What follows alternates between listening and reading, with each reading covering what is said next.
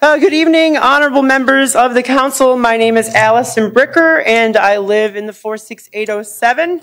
I appear before you this evening representing myself as well as a majority of Fairfield neighbor residents, some of whom were present earlier in the meeting, and some of whom have submitted their comments for writing for distribution to you.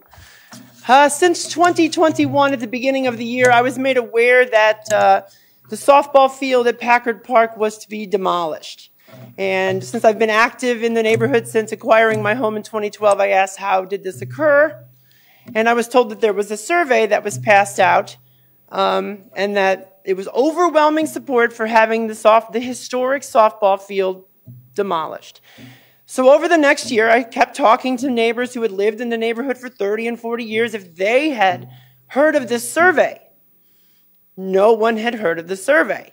So beginning in February of this year, I started to do door-to-door canvassing, thinking surely somebody must have actually received the survey to ask for their input on Packard Park. Nobody. I asked the Parks Department, do you have these survey results that substantiate overwhelming support for demolishing a historic ballpark that is awesome to live by? They don't have it, ask the neighborhood association. Ask the person who supposedly represents our neighborhood. They don't have it, ask the Parks Department. Ask Papa. We don't have it, ask the Parks Department. Ask the Parks Department again. We don't have it, ask the neighborhood department. Finally get them all at one meeting, at an April meeting for Papa, and they all just point their fingers at each other. So finally, now being tired of playing chase the potato, we filed a FOIA. Guess what? There was a survey, and there is overwhelming results.